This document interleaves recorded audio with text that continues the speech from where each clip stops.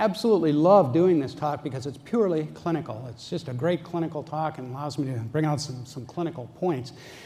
And what I'm going to cover is not all of thyroidology. I want to cover some subtle aspects of thyroid disease, that being subclinical disease, what it is, what it isn't, and question again I get asked a lot about primary care docs. You know, I love going to supermarkets, not so much to do shopping, but and try this sometime when you're in the checkout line. Just look at people's necks. You'd be amazed at what you see in there sometimes, and it really makes you wonder. Again, watching NBC National News, there's a female reporter that comes on just about every evening, and I would just love to reach through the TV and say, what about that 2-centimeter nodule in your right thyroid? And it's obvious, and you wonder sometimes. But go to the supermarket, look at people's necks, and you'd be amazed at what you see. Thyroid nodules are common. Autopsy studies would suggest that 60% of the population has one, so you may not have one, but I guarantee you the person sitting beside you does. How many of them are clinically obvious? About 5%, but you're not going to find them if you don't put the fingers on the neck. And that's actually, and here's actually another one that you wonder about. My partner, David, figures prominently in a lot of my talks, but Michelangelo was a real nut for anatomic detail, and you wonder again, could there have been? Now, examining the thyroid, I want to start with how we examine the thyroid because what I'm showing the next couple slides maybe is a little different than what you were taught in medical school.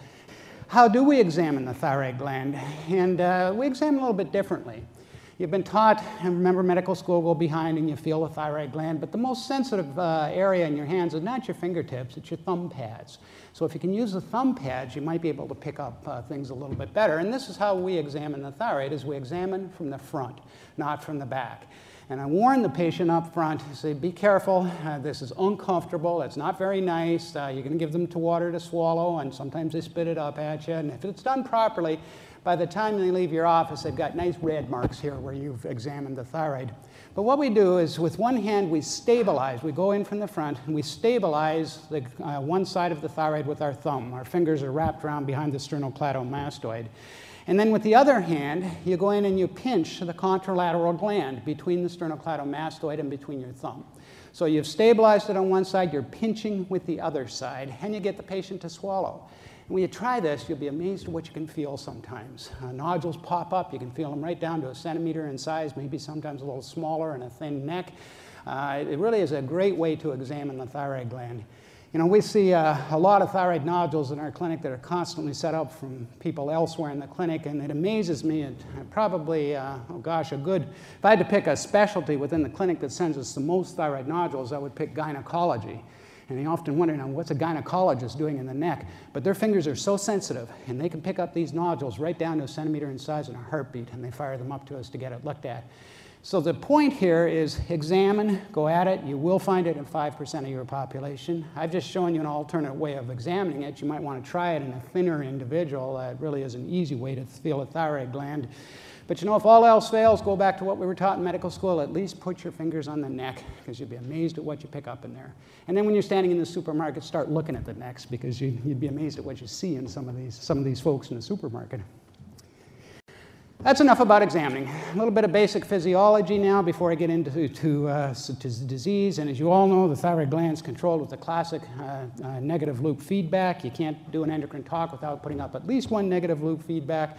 TRH from the hypothalamus, of course, stimulates the thyrotrope to produce TSH, which feeds back to the thyroid gland, turns on T4 and T3 production. T3 is actually what's metabolically active. We automatically will convert T4 to T3 peripherally, and this feeds back up to the hypothalamus and the pituitary. Real nice negative feedback loop. But bear in mind that this is not a linear relationship. It's a log linear relationship. So that small changes in a T4 or T3 will translate to bigger changes in the TSH. The pituitary reads incredibly small changes in thyroid levels peripherally. So you may see a number of instances where your T4 levels are normal, and yet your TSH is too high or too low. And you scratch your head and you say, well, what am I supposed to believe here? Believe the pituitary gland. It's reading what's going on and gives you information long before a T4 or T3 ever will. And this is important when I come on to subclinical thyroid disease. Now, what tests do we have available for checking thyroid levels? And boy, the menu you get to pick from is huge. You got total or T3, total T4, you got free values, you got T3 rosin uptake, the free T7 index, I think it's called, TBG thyroid. I mean, you name it, you got a lot of stuff you can pick from, and they all have their place in thyroidology. You can measure thyroid antibodies, antimicrosomal, antithyroglobulin, TPO antibodies. They're useful if you're trying to pick up Hashimoto's. Thyroid stimulating immunoglobulins are useful, or TRAbs are useful if you're picking up Graves' disease. Thyroglobulin, we use that to follow thyroid cancers. We can measure calcitonin, which comes from C cells in the thyroid and has absolutely nothing to do with the thyroid otherwise. We can measure genes, red oncogenes, screening for medullary carcinoma of the thyroid. So we got a lot of things that we can measure. But the question that's in front of you when you're seeing the majority of your patients is there too much or is there too little? How is that gland functioning? That's what I want to know. And I would submit that to this, there are only 2 or 3 tests that you need to order. You can get a total or a free T4. Nowadays, we pretty much all use a free T4. And if question period, we might be able to address that a little bit later. But you can measure the amount of T4 floating around. You can measure the amount of T3 floating around. But I would tell you that probably the single most important test we have to assess thyroid function is right here, sensitive TSH. It's now supplanted just about all other thyroid function tests in terms of giving you information, too much or too little. It's easily done now in any lab in the country. It's reproducible and gives you invaluable information, as you probably are all aware. Now, the TSH is useful to diagnose hyperthyroidism. It's a sensitive TSH. In hypothyroidism, it doesn't matter what TSH assay you use because the hypothyroidism, the TSH is going to be high. But it's where the sensitive TSH is helpful is in diagnosing hyperthyroid patients. Bear in mind where does TSH come from? It comes from the pituitary gland. If you don't have a pituitary or if there's pituitary dysfunction for other reasons, that may affect the TSH. And I still get consults every 6 months or so from the neurosurgeons saying, fix this fellow's hyperthyroidism because the TSH is low. And I send it back and say, remember that pituitary you took out 6 months ago? It doesn't have any TSH. You need to measure a free T4. So when you're measuring a TSH, it's useful for hyperthyroidism. The sensitive TSH picks up values right down to 0.01 or lower. But keep in the back of your mind where it's coming from. Is there any pituitary pathology? And I'll come back to this in just a little bit. Completely asymptomatic lady comes into your office, no physical findings, no goiter, nothing. She feels well, she looks well, she's in for a well woman check. And this is what you've got. TSH that's slightly elevated, a free T4 that's normal, total T4 that's normal. The question I put out is, are you going to investigate this and are you going to treat this? And this tells us that you've got about a 50-50 split. So let me write this down because I want to come back to it later. Now, while we're here, her twin sister then walks into the office, and come back to your point, and we got the opposite. She feels well, she looks well, you don't find anything on examination. Her TSH is slightly suppressed. Her free T4 is normal, her total T4 is completely normal. Are you going to investigate or treat, more importantly, are you going to treat this lady? And it looks like, got again, about a 50-50 split, 57-43, yes, no. Okay, we'll come back to this at the end of this talk. I'm going to ask exactly the same question, and we'll see if things have changed at all. It's kind of an interesting exercise. And I'm going to start first then with subclinical hypothyroidism, underactive thyroid. Now, what is subclinical hypothyroidism? By definition, these folks have no symptoms. They feel well, they look well. You would never know that they have a problem coming into the office. Their TSH, however, is elevated, usually in the 5 to 10 range. So they have a normal T4, normal T3, be it free T4, total T3, whatever variant on that you want to measure is completely normal. So all you've got is an asymptomatic individual with no physical findings and a TSH that's slightly elevated. How common is this? And I guarantee you all the primary care docs in the office have seen this, and you've seen it a lot. In England, studies have shown that it's 7.5% of women, 2.5% of men across all age groups have a TSH in that 5 to 10 range. There was a big Colorado study that was done here and published a few years ago, looking at 25,000 patients around the state of Colorado, and the median age was 56. 10% of them had a TSH that was elevated. Interestingly, those taking thyroid hormone, 1 in 5 of them had a TSH that was elevated. So we weren't treating properly. We weren't giving enough thyroid in 1 in 5 of those individuals taking thyroid hormone. But older women seem to have a much higher prevalence. Up to 1/4 of women in senior citizen centers may have a TSH that's elevated. Framingham studies would suggest somewhere around 15% of women over the age of 60 have an elevated TSH. But all taken together, some easier numbers to kind of park in the back of your mind is that perhaps across the board, 10% of the population may have an elevated TSH, and it's particularly much more common in women over the age of 60. Up to 20% of them will have an elevated TSH. So this is not stuff that is uncommon and you're going to see once in your practice lifetime. This is stuff you're probably seeing on a weekly basis.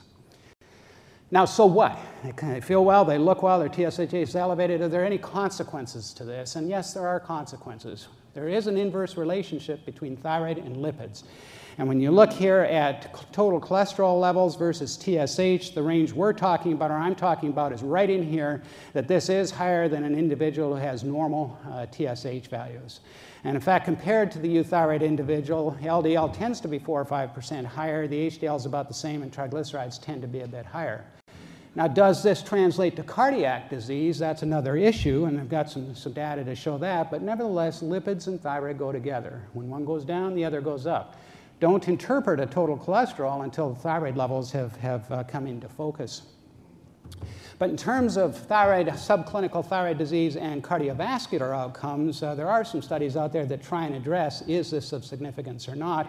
But the problem is that they're all observational studies, meta-analyses. And here's one that was published in the AGM back a few years ago, that in patients with a subclinical hypothyroidism with a TSH modestly elevated, there did appear to be increased incidence of coronary heart disease. And when you adjust for other risk factors, that actually bumps up a little bit higher. And nevertheless, there was a statistically significant link with subclinical thyroid disease and cardiovascular events. And the conclusion out of this large meta-analysis was there is a link, but what's not clear is whether or not treatment is going to affect this link or not. When you look at all-cause mortality and circulatory mortality, again, another observational meta-analysis, and here we do not have a clear direction from studies that are out there. The results are discrepant. There's kind of no clear association. Perhaps with hypothyroidism, we're following these patients better. Maybe that's why they do better. It's hard to say. And again, there's no indication as to whether or not treatment is going to affect all-cause or circulatory mortality.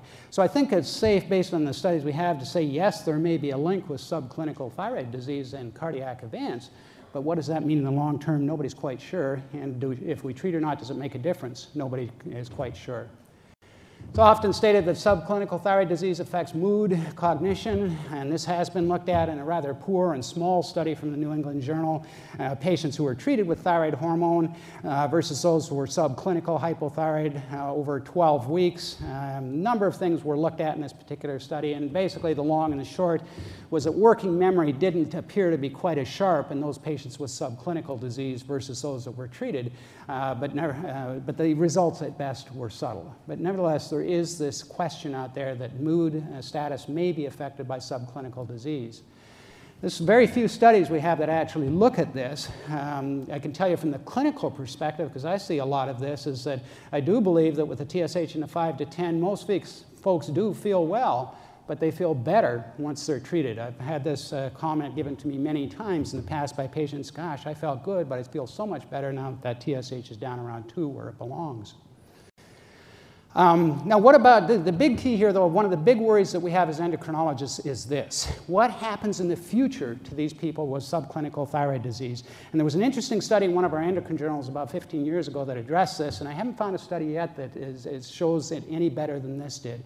And basically, this was a population of people that were all antibody positive, and a TSH was measured and followed over time. And by time, I'm talking 20 years these patients were followed. Those that were antibody positive, TPO, antimicrosomal, with a TSH that was normal, 1 in 4 of them, 20 years later, had overt hypothyroidism. This wasn't obvious, this wasn't subtle disease, this was overt clinical hypothyroidism. But those that had a TSH in the 5 to 10 range, almost over half of those individuals, almost 60%, were overtly hypothyroid. So this is a big concern. Here's subclinical disease in the patients who are at a risk for it, which is with Hashimoto's, developing overt disease within 20 years and all of the problems that come with overt disease. So we look at this, and I look at this, and my partners look at it and look at it and say, why wait 20 years for obvious disease to develop When I've got something I can fix now in these patients that is safe, it's inexpensive, if used properly, there are no side effects to thyroid hormone, so why should we wait 20 years for this patient to get sick? Follow-up gets lost in a lot of these folks, so this, I think, is the biggest argument in my mind to consider treating patients with subclinical hypothyroidism. Now, because of all of these reports and literature, and I could show you study after study after study, and no one study says clearly yes, no one study says clearly no. And I love working on the Mayo system, because within our system, there's a total of almost 50 endocrinologists, 40 of whom reside up in Rochester. Of those 40, 7 or 8 of them do nothing but thyroid disease. That's all their whole professional career. All they've done is clinical research, education in terms of thyroid. So back in 2004, there was a blue ribbon panel that was struck with thyroidologists around the world, and one of those was one of the thyroid folks from the thyroid core group up in Rochester.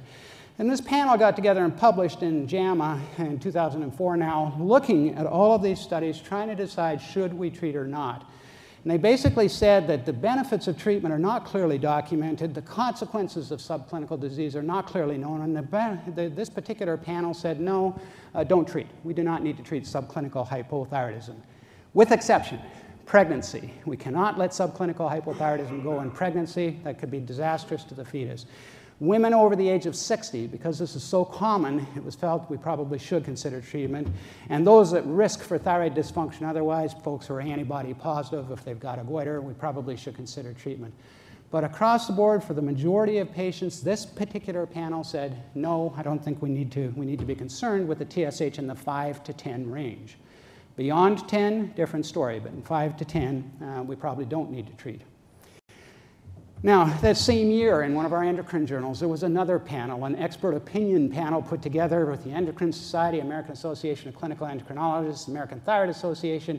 Same sort of concept, pull experts together, sit them down, and bang this issue out. And another endocrinologist from our system was part of this particular panel.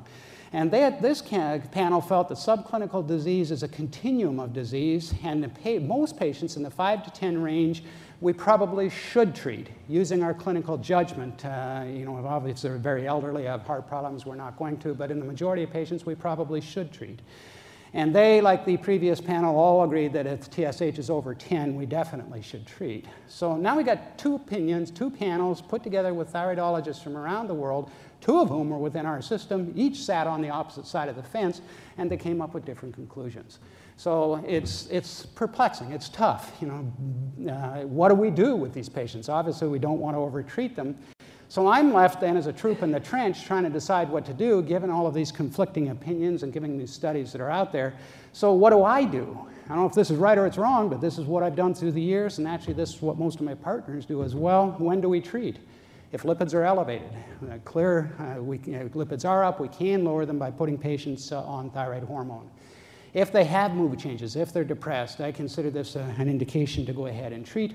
If antibodies are positive, in my mind, an absolute indication to treat, because I don't want them to develop overt disease somewhere down the line. If they have a goiter, again, that would be, in my mind, a reasonable indication to treat. Or if they're going to be a problem in terms of following up further down the line, we probably should go ahead and treat. I don't know if these recommendations are right or wrong, but when you add it all up, I err on the side of treating most of the patients I see. And the reason I do is that it's safe, it's cheap, there are no side effects so long as we don't overtreat and give too much thyroid hormone, and then I don't have to fuss with worry about this patient becoming hypothyroid further down the line. It's a very easy treatment to undertake. You don't need to follow thyroid levels every 3 or 4 months. Once the patient lands on the right dose of thyroid, once a year is all you have to check that TSH. So in my own practice, this is generally when I treat. I don't know if it's right or it's wrong, but I've shown you the arguments on both sides with the previous slides. Now, let's flip the coin over and talk about hyperthyroidism. But before going on to subclinical hyperthyroidism, I want to backtrack a bit, digress, and talk about hyperthyroidism in general, because it's a lot more complicated than hypothyroidism. And when we look at hyperthyroidism kind of in general, what mechanisms, there's only 2 ways that patients can become hyperthyroid, as long as they're not taking too much thyroid hormone. Either one, the gland itself is endogenously producing too much thyroid hormone, Graves' disease, toxic nodular goiter, hot nodule. The gland itself is inherently abnormal, producing too much thyroid hormone, or the gland is breaking down and releasing thyroid hormone. That little butterfly that sits in your neck contains about 50 days of stored thyroid hormone. So if TSH is suddenly cut off, the gland itself does have a lot or for whatever reason TSH is interfered with, the gland itself has a lot of ability to put thyroid out. If that gland is damaged, subacute thyroiditis, or if the membrane is broken down, we can release stored hormone and you end up with either with hyperthyroidism. Either way, you become hyperthyroid. Either the gland isn't producing too much or it's leaking too much. And there is one study that I'll show you that will distinguish between these two broad categories of hyperthyroidism. So once that patient, you've got a diagnosis of hyperthyroidism, what do we do next to try and delineate what's causing the hyperthyroidism? Two tests really come to mind. One is a thyroid uptake, and two is a thyroid scan. Now, when I'm talking to residents, and as patients presenting hyperthyroidism, I say, what's your next test? The TSH is suppressed, T4 is high. What are you going to get? 99.9% of the residents will say, I want an uptake scan. And I said, well, that's fine, but what do you really want? I want an uptake scan. I say, wait, what do you want? And they keep going at it, and before they begin to realize that these are two words, an uptake and a scan. And they're two different studies, and they give two different pieces of information. And this is frequently forgotten at the resident level. And this kind of forces them to think, what do you want, an uptake or a scan? And the importance of this is going to become apparent. An uptake, we give a small tracer, I-123, I-131, a small dose of it, and you just put a camera over the neck. 4 hours later, you put a collimator over the neck again, 24 hours later, and you measure how much of it has been taken up into the thyroid gland. Normal in our country, somewhere around 15 to 16% at 4 to 6 hours or less. At 24 hours, around 28, 29% or less. This is what we see that's taken up into the gland.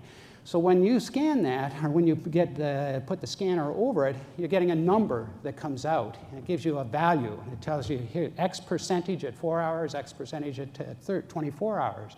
This particular individual, TSH was suppressed, their 4-hour value was elevated, their 24-hour value was elevated. So it gives you a number. It's an index of thyroid function. It tells you that that gland is overactive endogenously. So thyroid uptake equals thyroid function. We see it elevated up in patients with Graves' disease, multinodular goiter, a hot nodule, occasionally hashitoxicosis. These folks are going to have an uptake at the upper limits of normal or elevated. In those patients that have breakdown of the thyroid, the gland is not capable of taking in the radioactive iodine, it's going to be suppressed near zero. And this is where we see with the subacute thyroiditis. If the patient has a lot of iodine on board, if they've had CT contrast or they're taking iodine supplements, the iodine pool is expanded, you give them a small tracer dose, it looks like they're not taking anything up in the neck. But this one study, the uptake will split endogenous thyroid production versus leakage hyperthyroidism. Very important test to distinguish those two broad categories because treatment is entirely different depending on what you have. Thyroid scan, on the other hand, gives you a pretty picture. It tells you about thyroid anatomy. It doesn't tell you anything about thyroid function. And this is just a standard, and again, I-123 or I-131 is used nowadays more often I-123. But it's a true scan. It gives you a true picture. If there's a cold nodule in there, you'll see it on the scan. If there's a hot nodule or functional, you'll see it on the scan. But this gives you a picture. That's all it does. It doesn't give you any information about thyroid function. I've already talked to you about this one, what's up. And again, with the thyroid toxicosis with zero or near zero radioactive iodine uptake, this is what you're looking at. Most often, it's exogenous. Obviously, if they're taking thyroid hormone, they're not going to take anything up in the neck. But the inflammatory destructive thyroiditis, this test will make your diagnosis for you. And this is what we see if we were to scan those people. Nothing. You won't see anything on it because they haven't taken up the scanning material. So turning now to subclinical hyperthyroidism, to get away from hyperthyroidism as a whole and now talk about subclinical hyperthyroidism. What is it? Again, it's the asymptomatic individual. They feel well, they look well. You would never pick it up looking at them on physical exam. Their T4 level, free T4, T3, T7, whatever you're measuring otherwise, is completely normal. And they have a suppressed TSH. TSH of less than 0.1, diagnostic of hyperthyroidism. in the 0.1 to 0.3 so-called gray zone, and that sometimes is a real tough one to sort out. But these are folks who feel well, look well, that second lady that we put up for the question a little bit earlier. Unlike hypothyroidism, where the TSH is elevated, in elevated TSH, there's really only two major conditions that are going to do that: hypothyroidism or a TSH-secreting pituitary tumor, which is rare enough to forget about. But a low TSH, other things can affect TSH and cause it to go down. And this is where it gets a little tougher to sort out in the subclinical patient, is something else affecting that TSH. If they're severely ill, a so-called sick euthyroid patient, and where you see this is in the critical care unit, if they're desperately ill in a medical or surgical unit, I mean very sick people, they'll have a suppressed TSH and frequently will have a suppressed free T4 as well. Doesn't carry with it, it does not need to be treated, but it is one of the things that will cause a low TSH. Obviously, if they don't have a pituitary, if they got a big pituitary tumor, that's going to interfere with TSH production. If they're taking thyroid hormone, and you can be fooled here. If a patient is taking thyroid and you're not thinking about it, their TSH is going to be suppressed, they deny taking it, you can measure a thyroglobulin. Thyroglobulin is present in the presence of somebody taking thyroid hormone, gives you a lot of useful information. But you can also be fooled with a drug like Cytomel, which is T3. And I have seen surreptitious use of T3. You measure a T4 level in those folks, it's low. You measure a TSH, it's low. You're scratching your head trying to figure out, is the sick euthyroid, is there something else odd here that's going on? Measure a T3. And a T3 is elevated, you got your diagnosis. Here's a patient who's surreptitiously taking Cytomel. So obviously, if they're taking thyroid, that's going to affect TSH production. Amiodarone. The endocrinologists hate amiodarone because amiodarone-induced hyperthyroidism is one of the toughest forms of thyroid to treat. Cardiologists use it like candy, and we get stuck with the thyroid end effects. Dopamine, again in the ICU setting, or dobutamine, all of which will lower TSH. Even high-dose steroid therapy will lower TSH to some extent.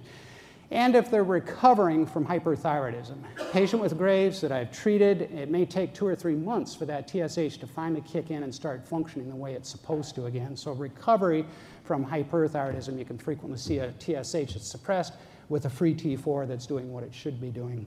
But these are some of the things that will affect TSH outside of hyperthyroidism from a thyroid-related issue. When you look at all causes of subclinical hyperthyroidism, by far number one is us, exogenous. We're giving the patient too much thyroid hormone. Multinodular goiters or an autonomous nodule will do it, Graves' disease, the subacute thyroiditis, the painless thyroiditis, hyperemesis gravidarum, picking up suppressed TSH in the first part of pregnancy with someone with hyperemesis can sometimes be a really difficult thing to sort out. But these are kind of the order of what's common and what's not common in terms of causing subclinical hyperthyroidism. But number one is going to be exogenous. And in fact, when you look at how common is subclinical hyperthyroidism, again, turning to that Colorado study with over 25,000 people, across the board, 2.1% of patients with a median age of 56 had subclinical hyperthyroidism. 1 in 5, much like the ones that we were treating, we weren't giving enough. 1 in 5 of the ones we're treating, we're giving too much to. So we're part of the problem here in terms of over-treating or under-treating on both sides of the coin. You know, so what? Patient feels well, they look well, you've got some funny-looking TSH values. Does that mean anything clinically? Yes, it means a lot clinically. And an absolutely classic study from the New England Journal, it was done in 1994 now, and I have yet to see it reproduced as nicely as this study showed, looked at the 10-year cumulative incidence of atrial fibrillation in patients with subclinical thyroid disease. And over time, in this particular cohort, with the TSH that was normal over 10 years, less than 10% of them eventually ended up in one form or another with AFib. The TSH in that so-called gray zone, we start to see many more people who are having problems with atrial fibrillation, but patients with a TSH of less than 0.1 with subclinical disease had a very high incidence of atrial fibrillation and all the issues that come with AFib, the embolic events, and so forth. Not only that, but AFib from hyperthyroidism is a tougher one to deal with. They don't convert as easily. If they do convert, they frequently revert back to atrial fibrillation until the thyroid has been dealt with. So there are consequences of subclinical hyperthyroidism in terms of the heart and rhythm disturbances, and I think those are well documented. And in fact, 20% of elderly patients with AFib will have subclinical hyperthyroidism. If you go looking for it, you're going to find it. Some will convert, some won't. The sad part, of course, is these folks get embolic events, and we can't help them once that's occurred. There are other things that occur at the level of the heart with subclinical thyroid disease that I won't go into. The heart rate tends to be up. PACs are more frequent. There's some interesting echocardiographic findings that we see, all of which suggest that thyroid will impact the heart in a significant fashion over time. My own favorite is bone. What effect does thyroid hormone have on bone? And this has been looked at with subclinical disease in terms of bone. As the TSH falls, the risk of hip fracture rate rises. Subclinical patients with a TSH less than 0.1 do have significantly higher risk of hip fractures and vertebral fractures. So over time, a little bit of excess thyroid does hit the bone and does translate to fractures, which is what we see. But bear in mind that there is no increased risk of fracture if the patient is on normal thyroid levels. If that TSH is normal, there isn't an impact on fracture. It's only if the TSH is suppressed. And this is a common question I get from patients. Well, I'm taking my thyroid. Is it going to hit my bones? No. As long as I give you the right amount of thyroid, it's not going to impact your bone health. What about all-cause mortality and hyperthyroidism? And again, this has been looked at, published back in Lancet, 10-year all-cause mortality in folks beyond the age of 60. 6% had TSH of less than 0.5. It does appear that all-cause mortality is probably about 2 times greater than what we would expect in patients with subclinical disease. And this is primarily because of the cardiovascular issues that come with the subclinical disease, with the hyperthyroidism. So I think it is safe to say that all-cause mortality, unlike the hypothyroidism, we do perhaps see an effect of a little bit of too much thyroid hormone over time. There's also been a question link of subclinical hyperthyroidism with dementia, with Alzheimer's, and there was a study published years ago now out of Rotterdam looking at this issue, and did appear as though there was a slightly increased risk of dementia and Alzheimer's in patients with subclinical disease. But unfortunately, this study didn't address whether or not treatment makes an effect. And in fact, all those other studies I gave to you don't address, does treatment make an effect on this or not? Intuitively, we'd think it would, but those studies are still pending and still out there. In fact, what's missing from all of these studies, I've shown you cardiac data, bone data, all-cause mortality, the dementia, Alzheimer's, is that I can't show you that fixing this is going to make any difference. You would certainly think that it would, and I can tell you anecdotally, I see this over and over, that we see less heart problems with patients in whom we fix it, but I don't have good long-term studies that really show that treating this is going to make any difference in terms of these end points. So going back to our panels, again, the same question was asked of our panels. And a consensus opinion on this was consider, in somebody with a TSH in the 0.1 to 0.3 range, consider just keeping an eye on them. But pretty much everybody, this panel and the previous one, said the same thing. If that TSH is less than 0.1, get onto it. We need to treat these individuals. We need to identify what's going on. We need to treat them appropriately, particularly if it's something simple like us giving them too much thyroid hormone. We need to do something about it if that TSH is less than 0.1. And this one, all of the panels agreed on, thankfully. Now, once you've decided to treat, what are you going to treat with? And to some extent, that depends on what the patient has. If it's exogenous, we just simply lower the thyroid dose, catch up to them a few months later, and keep getting the dose to where you want it to get that TSH where you want it. If it's a subacute thyroiditis or a painless thyroiditis, the patient has a breakdown in their thyroid gland and releasing stored hormone, all I'm going to give them is a beta blocker simply to look after the symptoms that these folks develop, because it heals on its own. It gets better on its own over time if you give it the grace of time. You can't give these patients other anti-thyroid drugs because there isn't a thyroid there for it to effectively work on. So in this group of patients, I'll put them on beta blockers until the episode is resolved, and that may take 2 to 4 months. And similarly, patients with endogenous, with Graves' disease, most of them you're going to put on beta blockers because they also are going to be symptomatic. But those folks need to do something more definitive on. So what do? We've got radioactive iodine, and we can give big doses of radioactive iodine to ablate patients with Graves' disease, patients with multinodular goiters, patients with an autonomously hot nodule. This is an option we have, particularly popular one. We can give anti-thyroid drugs that block the synthesis of thyroid hormone and release of thyroid hormone. Propylthiouracil has pretty much fallen by the wayside now. We don't use it anymore except if the individual is pregnant. And the reason we don't is because of hepatic dysfunction, hepatic problems that are now being described with PTU. So that one's pretty much fallen by the wayside. Methimazole or tapazole is a great way to treat Graves' disease, for instance. The problem with these drugs is that 80% of the time when you stop them, there's going to be a recurrence of the hyperthyroidism. So patients are usually on them forever, and the drugs carry with them side effects otherwise. They're rare, but they do pop up. It's actually interesting in this country, in North America, for Graves' disease, and even for multinodular goiters that are overactive, most endocrinologists here will use radioactive iodine ablation in North America. In Europe, most will use the antithyroid drugs, particularly methimazole. There's still fights across the pond as to who's right and who's wrong on this one, and clearly nobody's right or nobody's wrong because they both work and they work well if they're used properly. The reason that we don't like methimazole over here primarily is because the majority of patients are going to be on it for a long term and have potential side effects related to it. Whereas if you treat them with radioactive iodine, ablate and get rid of the thyroid, put them on thyroid hormone, it's a simple pill to take, again, no side effects, and it's easy to adjust. Is that right or wrong? You have to argue with the Europeans on that one. So I'm going to summarize here with TSH, and this is a flow diagram, which I generally don't like because nobody can remember them, but in this sense, it kind of works. If your TSH is less than 0.1, I'm going to say this patient is probably hyperthyroid, be it overtly or subclinical. Get a total T4 or free T4 just to make sure that you're not missing a problem with the pituitary otherwise. And then you proceed on to an uptake plus or minus a scan. A scan, if you're not sure what you're feeling, an uptake will divide those two broad categories of hyperthyroidism.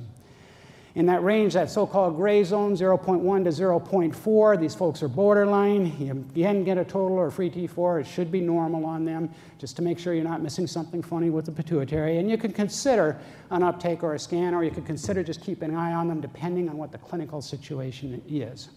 If the TSH is normal, and they have no other pituitary problems, that individual's euthyroid, end of discussion. You don't need any further testing done. The TSH is elevated greater than 5. These folks are probably hypothyroid. Get a T4 because rarely you can have TSH secreting pituitary tumors.